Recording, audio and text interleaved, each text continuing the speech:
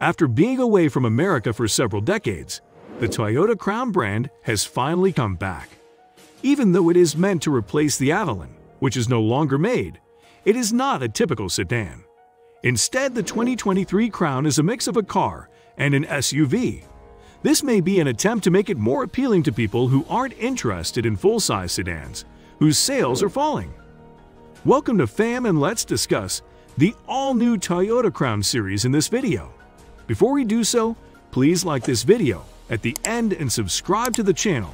Also, make sure the notifications bell icon is on so you know the second we post another video. Let's get started now. With its higher driving position and three-box design, the Crown fills a market niche that was once filled by raised sedans like the Subaru Legacy SUS and the Volvo S60 Cross Country. Even though there were rumors that a plug-in hybrid and an electric vehicle model would be available, the 2023 Crown will come out with two conventional hybrid powertrains.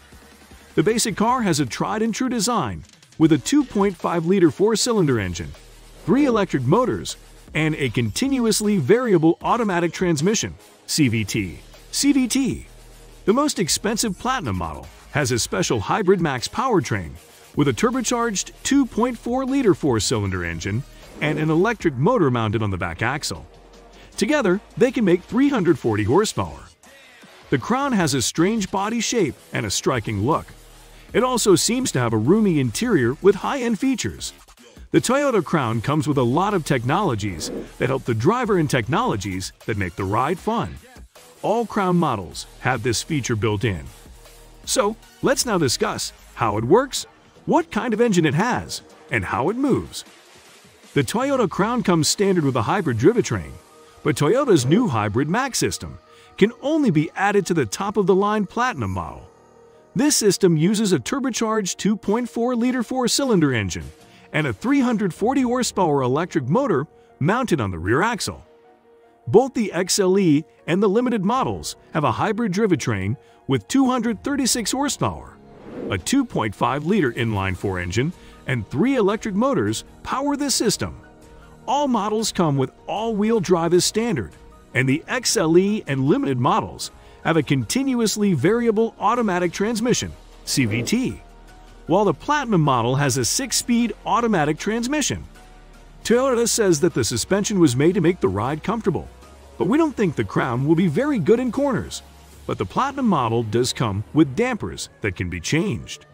Let's take a look at the economy on fuel and actual miles per gallon that the Toyota new car uses.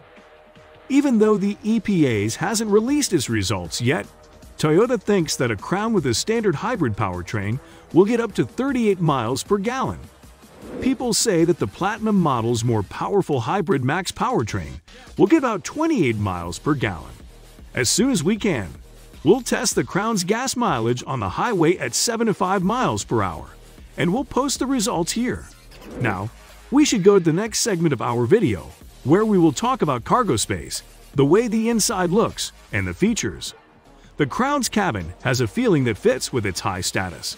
Drivers can expect a step up when they trade in their Avalon sedans, especially if they buy a Limited or Platinum model. Due to its higher driving position, which is more like that of a compact SUV than that of a sedan, the Crown could be a good alternative to full-size sedans that stick to the more traditional design formula. Every model comes with front seats that can be adjusted electronically in 8 different ways and have heating, automatic climate control for 2 separate zones, and ambient lighting throughout the cabin. The Limited and Platinum trim levels have extra features like leather seats, a panoramic sunroof, and a sunroof that goes all the way around the car.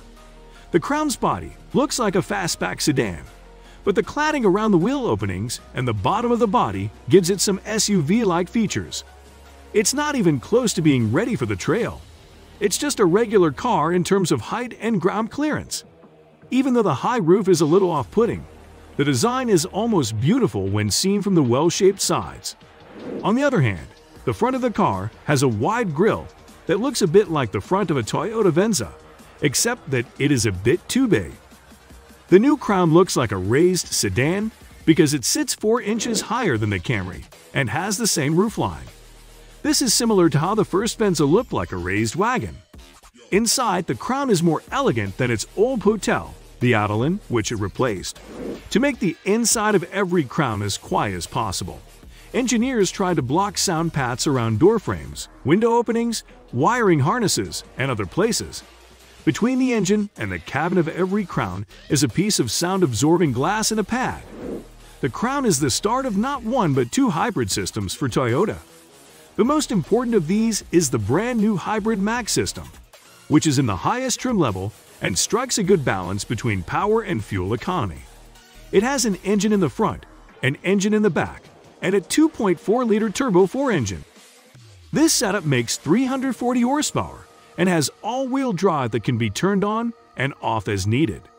The torque can be changed between a 70/30 front bias and an 80/20 rear bias.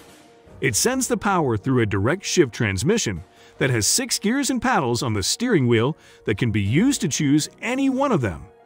Toyota says that this powertrain will get a combined 28 miles per gallon and will take 5.9 seconds to go from 0 to 60 miles per hour. The next-generation Toyota hybrid system is installed in the two higher grades of the Crown, THS. With a 2.5-liter four-cylinder engine and motors in the front and back, the car has 236 horsepower, all-wheel drive, and an estimated 38 miles per gallon fuel economy for the whole car. In this situation, the amount of torque going to the front and back can range from 100% to 0% or from 20% to 80%. Cars that have THS can be driven in 4 different ways: Eco, Normal, Sport, and EV. With the electric vehicle mode, you can drive on electric power for short periods at low speeds. Crowns with the Hybrid Max powertrain can't use the electric vehicle mode, but they can use the Sport Plus, Comfort, and Custom settings. The Toyota Crown was built on the Toyota New Global Architecture K, TNGA-K, which is also used for cars and crossovers. In the front, it has a MacPherson strut, and in the back, it has a multi-link independent suspension. How much does it cost to buy a Toyota Crown in the year 2023? The Crown will come in 3 different trim levels: the XLE, the Limited, and the Platinum. We don't know the price yet, but we do know that the XLE comes standard with 19-inch alloy wheels, 8-way power front seats, a 12.3-inch digital instrument cluster, a 12.3-inch infotainment touchscreen that can get updates over the air, wireless Apple CarPlay and Android Auto, navigation, wireless smartphone charging, USB, ports and USB-C ports, and the ability to get updates over the air. The XLE model's interior is made of cloth and fake suede, while the Limited and Platinum models' interiors are made of leather. The Limited and Platinum models also have a panoramic sunroof, an 11-speaker JBL audio system, and 19-inch wheels. The Platinum model also has front seats that can be cooled, a camera system with a 360-degree view, a digital key dampers that can be changed, and 21-inch wheels. With the addition of an advanced tech package, the Limited can also get a 21. Automatic emergency braking with pedestrian and cross-traffic detection, adaptive cruise control, active lane control, automatic high beams, road sign recognition, blind spot monitors, rear cross-traffic alerts, and a rear seat reminder system are all standard on the Toyota Crown. There are also automatic high beams and automatic low beams, as well as a system that can read road signs.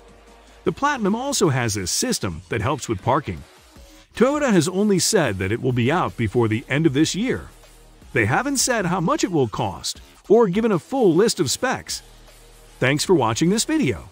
That was all from our side.